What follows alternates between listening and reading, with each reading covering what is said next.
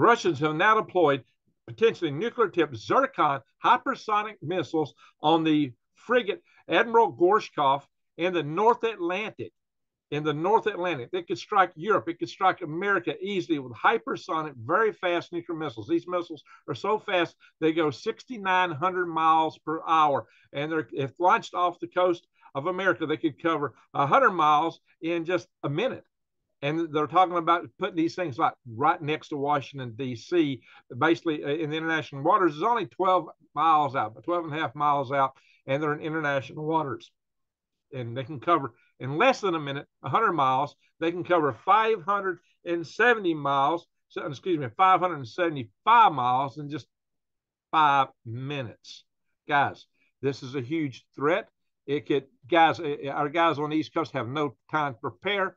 If Joe B is up in his bedroom, he don't even have time to wake up and clear his throat. He's got less than a minute. How 5 minutes even? If he had that long, how would he get to his basement? How would he get to his bunkers? How would he get to his war room? Or General Mark Milley Vanilli, how would he get into his war room? How would these guys deploy themselves just to take action, just to respond? Their pants would be down if these things hit the ground, because it would come in so fast. That's the problem with these hypersonic missiles, is they're fast. I have talked about this in the past. I warned you about this 3 years ago, this very deployment of these missiles on a video. I'm going to show you that in a little bit. But these missiles are out there now. They have been deployed. Why? Why are these in the North Atlantic? Why is Dmitry Medvedev, calling for putting them right off the coast of Washington, D.C., which they very well may be there or hidden there, because they are in the area of danger. Why is this happening now, my friends? Are we risking a nuclear first strike by Russia? I've talked about this in the past. I've talked about he who strikes first wins, especially if it's Russia. And I know all you guys, we got our ICBM, we got our nuclear submarines out there. They'll take care of it. No, they won't. I'm going to explain that. I'm going to explain why you cannot rely on that as your deterrent, given the threat posture of a super EMP weapon attack and other things that could be and would be deployed in such a war. So we're going to talk about this. We're going to go into this. But first, I'm going to show you some stuff. I'm going to show you this Admiral Gore stuff. I'm going to show you my videos on this stuff. So just hang on your pants, guys. Grab on, because this is going to get fast and furious. So I'm going to do a screen share, and we're going to come over here. There it is. This is the missile frigate, the Admiral Gorshkov. The Admiral Gorshkov can carry 16 nuclear-tipped Zircon missiles. This boat right here is in the North Atlantic. And guys, look at this guy. This guy's actually went around the world in the past. And it can carry quite a range of weapons on board, even though it's a frigate. It's not a gigantic ship, but what it carries, it makes it maneuverable, makes it hideable. So this thing, being able to carry this many missiles is quite the threat. Armaments. If you come down here, look, it can carry the Caliber missile, which this one is one that we were concerned about in the past. I'll show you some stuff on this Caliber missile in a little bit. I've got stuff that shows the range of what would happen with a Caliber missile. This is not your hypersonic missile, though, but it is quite deadly. And there's charts that depict the use of that missile. The Zircon missile, oh yeah, this is worse than this. And I got a chart on the range of this missile to show you. But this missile is much faster. We're going to talk about this, guys. Hang on. I'm going to have to move this down. Bing, bing, bing. And here is the video where I warned about this very thing 3 years ago. Putin ponders first strike. And you can see the Russian map here and the potential of the submarines off base here. And guys, yeah, they got this Zircon's also submarine launchable. It is surface ship launchable. We don't know what might be out there in submarines. So bear this in mind, guys. Bear this in mind. Here's some old videos I did. I did this one right here. Why Russia to launch nukes. Why a first strike would be in their advantage. And then I did this one with, this is the last interview I did with Dr. Peter Vincent Pry, talking about why we were on the brink with Russia. And he was talking about how Russia could actually pull off a first strike against the United States. I've talked about that myself in the past, prior to this and after this. So, and we will go into more depth on that in a moment. But let's just kind of click through these real quick. Got to fight the Zoom. out, unfortunately. So let's go up here. Here we go. Jerusalem Post. Russia's production and use of hypersonic missiles, the Zircon. Yeah. Currently in maritime version. Yeah, this thing has just got fielded, guys. This missile went operational on the 4th. Today is the 6th. In some areas, it's already the 7th. It's a Mach 9 missile. It says 1,000-kilometer range. I'll show you exactly what that is again. Former Russian President Dmitry Medvedev threatened the United States of America with this missile.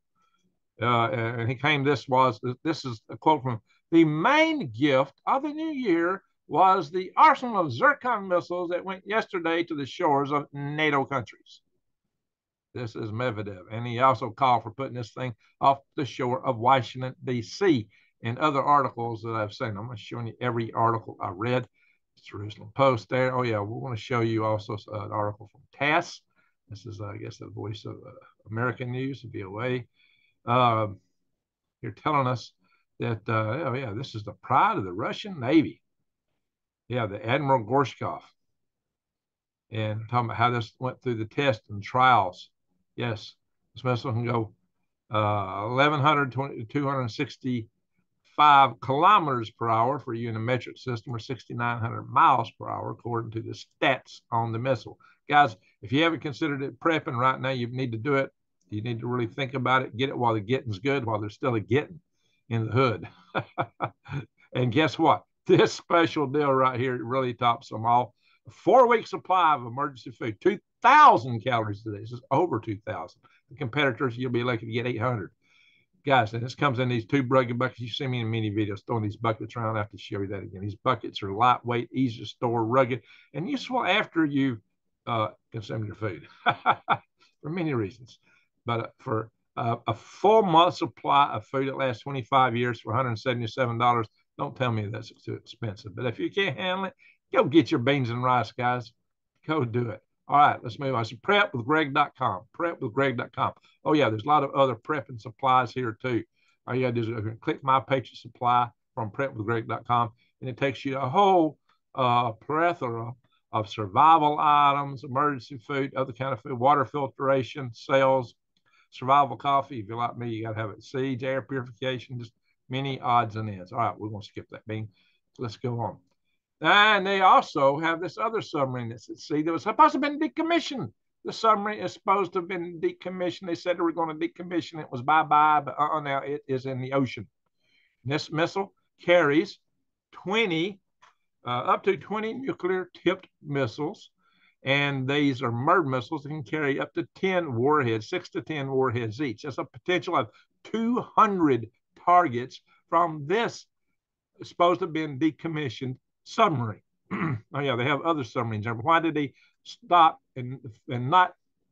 They got 2 new classes of submarines out. They have a whole new class of submarines out. So why do they keep this in the fleet? And why is this at sea right now? At least that's what I'm hearing, guys. According to sources I'm seeing, this submarine is part of the old Bolivar class. It's still at sea. It's there with all these missiles. It's carrying these Bolivar submarine launched ballistic missiles, guys. These are not a joke. I mean, hey, let's just look at it, guys. Here's this missile, guys. This guy here, as I said, would carry 6 to 9 warheads, or 6 to 10, excuse me, 6 to 10 warheads, and the 100 to 150 kiloton range. That's 10 times more powerful than what took out Hiroshima, basically. More powerful. It would really do a city in or a target in. Now, here is the caliber target range I was showing you guys earlier for the caliber missiles. Well, the Zircon's going to be a lot faster, to be a bigger threat, guys. But this is what you would worry about from there. And this includes a lot of the important naval targets, naval station targets, and others, like the submarine base at Kings Bay. Yeah, we'll go back to that again. We'll show you some more on that in a moment. We'll show you another target list. Bing. Here is the Zircon. And unlike the Kinzel, which they've been firing in, which is their hypersonic, supposedly hypersonic missile they've been firing into Ukraine, the Kinzel is nothing like this missile. The Kinzel is really just a hyper boosted hypersonic glide vehicle. This vehicle, the Zircon, is an air-breathing, scramjet-powered, true hypersonic missile. This guy is, see, they've already filled it. They're way ahead of us in this technology category. We've just got through testing hypersonic missiles with scramjets. Well, the Russians have fielded the Zircon. And the Zircon is a bad boy. This is their new weapon, guys. And it's way beyond the Kinzel, which I'll show you. Is this the Kinzel? No, it's more on the Zircon. Okay. The Zircon here, guys, this has got the scramjet engine. It's got warhead weight of 880 pounds, up to 880 pounds. And yeah, this can carry quite a warhead, a nuclear warhead, up to 200 kilotons nuclear warhead, guys. And yeah, it's got a range of 540 nautical miles or more if it's launched from higher up, like from an airplane or something like that, where it's got more glide. It's got more glide, but this thing is self-powered. It should have glide. So this thing is quite a beast. Submarine and surface ship launched, and we know that now on the Admiral Gorshkov surface ship, the frigate, which is in the North Atlantic. So these missiles have been developed and they are deployed. They are operational, and they present a clear and present danger. Anyway, let's go beyond here. This is the Russian Strategic Rocket Forces. You can find this stuff on Wikipedia. Just look them up. Look up Zircon. Look up the Strategic Rocket Forces. And you can go here and read all about this stuff. And here is the organizations in it. But what's interesting here, I'm going to show you this missile right here. Some people are talking about, well, the Russians don't have any missiles. All their silos are rusty. Well, this is a mobile launcher. This missile, the RS-24 Yars missile, is on a mobile launcher, but they've been putting these in silos recently. This just made news. They just stuck a bunch of these missiles in silos. Oh yeah, by the way, here is the Russian Nuclear Forces map. That's where they put these guys. They got them everywhere, but the mobile ones can be anywhere. So much for that, guys. And here's the intercontinental ballistic missiles. All we've got is one missile. We got our Minuteman. Well, we also got our submarine launch missiles. Okay. But guys, Russia's got a lot of things in service, in service, in service, in service, in service, in service. Yeah. Well, let's look at some more of this stuff. Yeah, here's what I'm talking about. Yars ICBMs loaded into silos in central Russia. See, this is a 13 December article. Here says 14 December. There's a time zone. Oh, yeah, this comes from the Russians. This is a test. Something, Greg, how come you only look at this many or that many? I come look at this stuff. Yeah, this is coming straight to you guys from the Russians themselves, okay? Now, some of you don't believe and trust the Russians. Okay, whatever. We do know that they were putting us in silos, and we do know they just rolled out this brand new RS-28 Cermat Satan II missile, which it can actually fire over the South Pole. They can fire all around the Earth and come at us and sneak these attack in from the Gulf of Mexico over the South Pole, where our radars are not looking. They could totally sneak attack us with this missile. And this thing is said to be able to carry 10 to 15 MIRV warheads. I think that's in addition to decoys, or it can carry some unspecified number of this hypersonic vehicle, the Avangard. So yeah, they've got all kinds of new weapons. The Avangard, they got the Skyfall, they've got the Poseidon nuclear torpedo on the Belgrade submarine, which the Belgrade is now at sea. The Poseidon, maybe it's through its test, guys. And another thing, Russia, this is why I've said Russia might go first, is one, they've got a whole lot of anti-ballistic missiles. And I can find two of them right here, right off. That's the intercontinental ballistic missile. This is one of their, this S-300VM. This is an anti-ballistic missile. Come back here. This one I clicked on. This S-500. That's also an anti-ballistic missile. Russians have many anti-ballistic missiles. We've got ground-based interceptor. We've got Aegis. But we don't have near as much as they've got. Now, to paint a picture fairly, or crystal, what do they call it? What's that? I messed over. Yeah, there it is, the Kinzhal. This Kinzhal hypersonic missile that they've been firing into Ukraine is really an air-launched version of the Iskander missile, which is a theater-based short-range, but atom bomb capable, nuclear capable, battlefield nuclear missile. It's a short-range ballistic missile. This thing can carry nukes. They've not been launching them with nukes into Ukraine, but it is nuke capable. So they've been using these Iskanders and the Kinzhals, and the Iskander is kin to the Kinzhal. Okay, ha ha ha. Targets. What would they strike? Let me back off for a minute. Let's just talk for a second. What am I talking about? Well, you know, Greg, this all nonsense. Never happened. What I'm talking about is this. How would Russia do a first strike on the United States? Well, they would EMP us. They would hit us with those EMP super weapons, one of which, properly placed over, say, Omaha or North Kansas, could take out our entire electrical grid nationwide and take down a lot of our command and control structures, because it's been published in Congressional Record in 2008 that these weapons are capable of putting out 200,000 volts per meter on our grid, on our communications lines. That is huge. The old standard for hardening military facilities was 50,000 volts per meter, which was a quarter of the power of these EMP super weapons. They got 4 times the power of our old hardening standard to harden ourselves against such a thing. So these EMP super weapons are maximized for producing gamma rays, which strip the electrons free in the atmosphere that causes the EMP pulse, the E1 wave, the E1 wave, the E2 wave. E2 is kind of like lightning. And then you get an E3 wave, which is a longer wave component that comes in through the ground and comes back up and gets your systems. Oh, yeah. You didn't know about that one, did you? And that may be the most destructive one coming out of an EMP. That's also the wave that gets you from a CME. And little bitty cheap boxes that are just, you know, lightning arresters sold by some companies ain't going to cut it, my friends. So, yeah, they're supposed to shunt things to the ground. They ain't got no defense from something coming from the ground. And, yeah, I don't even want to go into that, guys. All right, so I'm going to show you what you need to do to prepare. But so here's what would happen. You would have a multi-pronged, multifaceted attack. This is what Dr. Pry always talked about.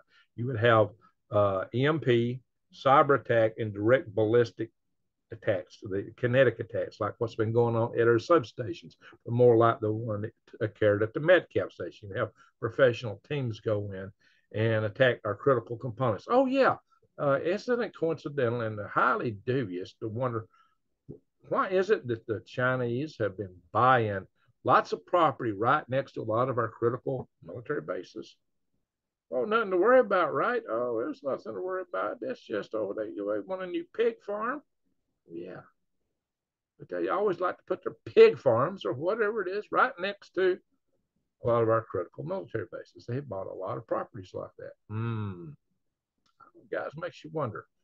Makes you wonder. You know, the Chinese and Russians are kind of in bed with each other in some of these operations, potentially. They might take advantage of something going down, and they just might all act at once, because it gives them Taiwan if they knock us out. I mean, an EMP could bring the United States to its knees, but it wouldn't just be EMP, it'd be cyber attack, EMP, and the direct kinetic attacks, all 3. And, oh yeah, anti-satellite weapons. Between all these systems, they would be trying to prevent us from launching ICBMs or submarine launch-based ballistic missiles from our submarine fleet deployed at sea. Because the submarines cannot launch unless they get an EAM, which we've covered in the video. A lot of EAMs, but they got to get a validated EAM that says launch. If the grids are fried, if the communications are fried, see, those things actually require a lot of things. They require communications networks. It requires computer networks to get that EAM out there. It requires satellite networks. So there's hacking, there's anti-satellite weapons, and super EMPs. Oh, yeah, and China's been practicing, their simulations at least, of detonating the EMPs actually up in space, higher up, to take out satellites, in addition to direct anti-satellite weapons. It's a cleaner way. Don't throw a lot of orbital debris in space. Just fry the electronics.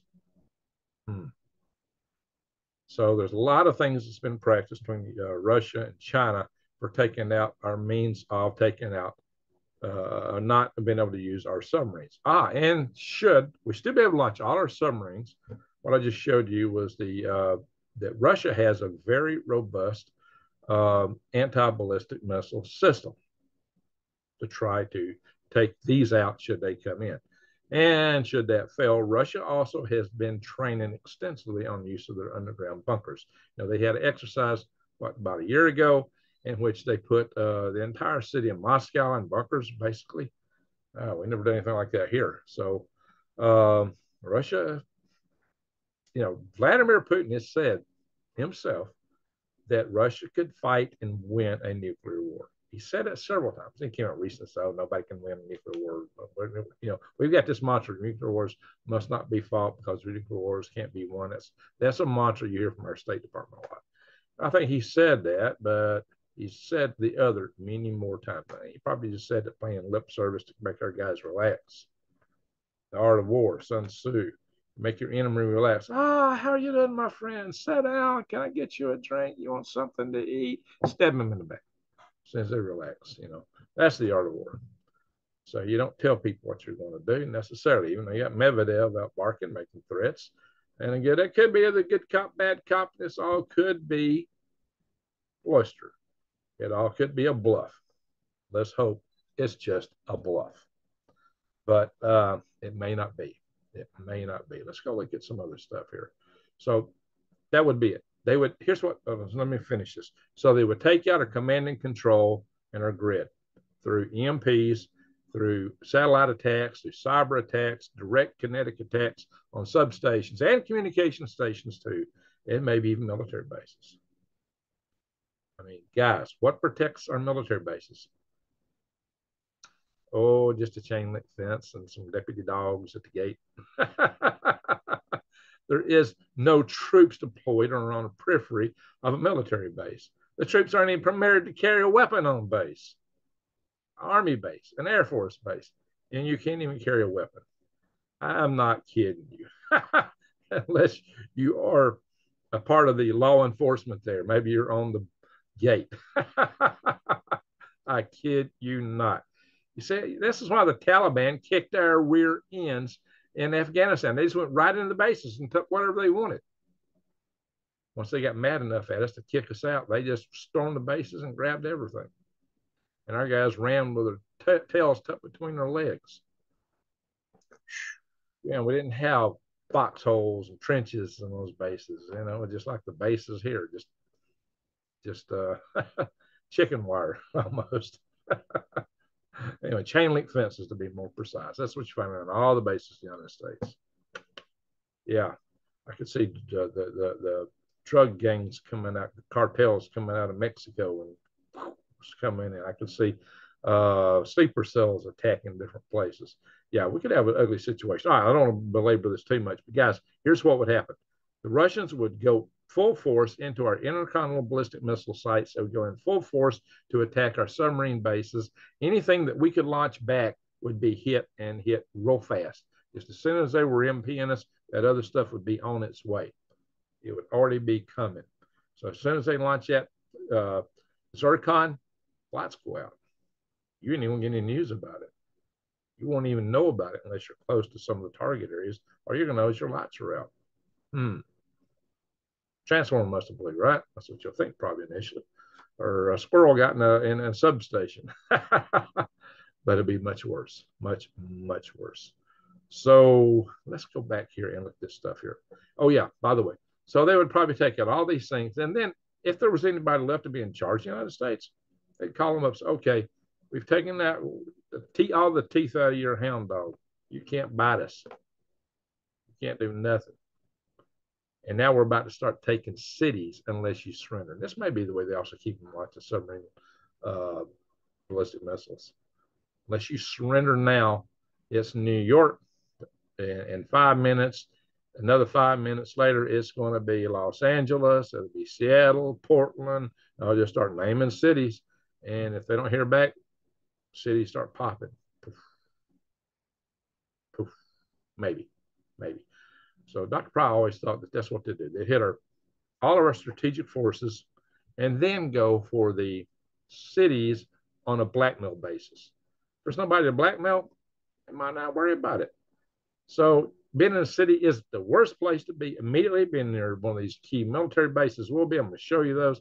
But, guys, you don't want to be in a city because the city aren't going to have, they don't have no utilities, no water, no nothing. Sewer won't work. You can't drink. You can't eat.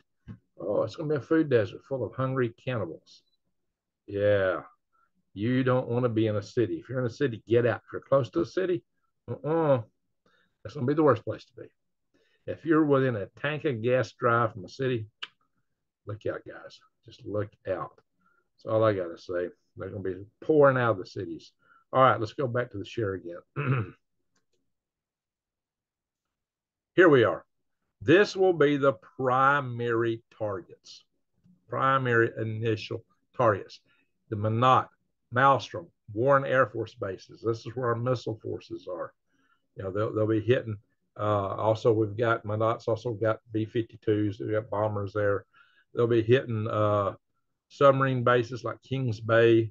They'll be hitting other air bases. Kirkland, Barksdale. Oh yeah, the Pentagon, National Pentagon, NORAD, absolutely NORAD. Yeah, Strategic Missile Integration Complex. It's interesting. I'm not sure Fort Greely, Alaska, where we got our ABM sites at. But then our ABMs aren't nuclear missiles. They're only defensive missiles. And by the time they fire all this stuff, it's gone. But they might hit this with a bomber. They might drop a Zircon into Fort Greely from air launch from a air bomber out here. So that might happen, guys. All right. Here's another image of some targets. This shows a lot more. What it shows is they were like carpet nuke or these bases right here where we got our Minuteman missiles and our SAC bases, guys. If you're anywhere downwind of these areas, forget about it, guys. There's going to be a whole lot of radiation coming out because these military bases will be attacked with ground launches. A ground burst. A ground burst is going to maximize the fallout because it's going to pick all that dirt up from the ground burst and disperse the fallout downwind from it. Fortunately, these may not be the ginormous nukes, but when you get so many, you have a lot of fallout coming from these areas. The smaller military bases are going to have small nukes. The fallout pattern won't be as long or as big, but it will be there. The cities, if they target cities, it will be airburst and there'll be very little fallout. So if you're outside of the initial airburst, it won't be as bad, although there will still be some fallout. What should you do? Well, other than helping to stop get the grid hardened, come down here to my nuclear survival and prepping playlist. Watch these videos, nuclear survival. There's a lot of details in these two videos talking about what the radiation is, how much is deadly, what the threat is. All the details of the nuclear radiation you can find in these two videos. This one is about nuclear bug out safe zones. And here's what you might do in the first and second 24 hours. And here's a video about the instrumentation to tell what your dose rates are and things like that. So check those videos out and come down here and look at the videos on safe bug out zones. That plays into that. This tells you how to grow your food in addition to how bad our food situation already is. Prepping videos down here, my friends. Check out how to filter and sanitize water by many methods. I'll show you how to do it in plastic bottles. Or look, how do you survive off the winter wilds? It's the winter time when this hits, like now, and there's no green stuff growing. But there's green stuff growing. There's a ton of edibles videos in here, guys. So I got a ton of wild edibles videos in here. There's more than that. So check those out.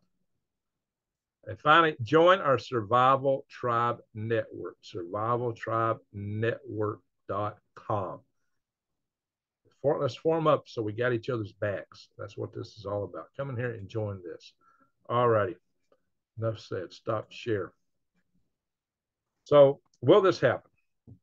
I'm not saying it will happen. What I am saying is